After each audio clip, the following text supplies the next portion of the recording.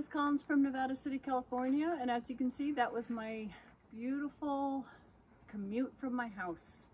And this is my studio. Come on into my studio.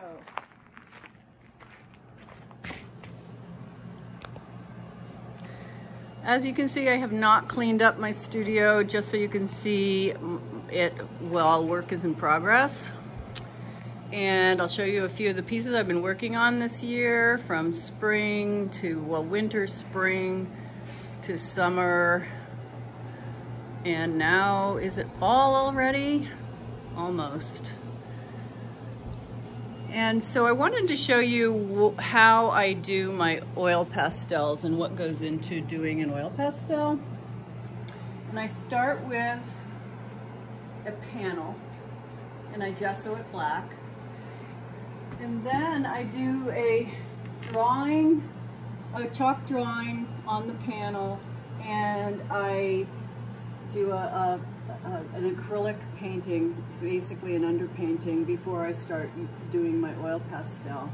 So the acrylic underpainting is already on here. I'm just in the very beginning of doing the oil pastel.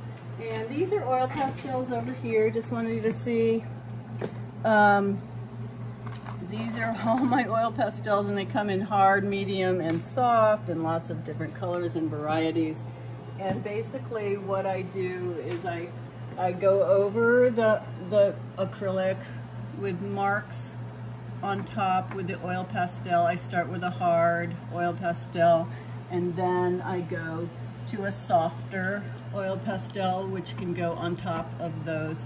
And so basically it's a layering process, and by the time this is done, it'll look beautiful. It's not in a beautiful stage right now, but it will be. So pretty much that's the basic idea of doing an oil pastel. And thank you for coming to the virtual art fair, and I will see you next year, hopefully in person. Thanks, bye.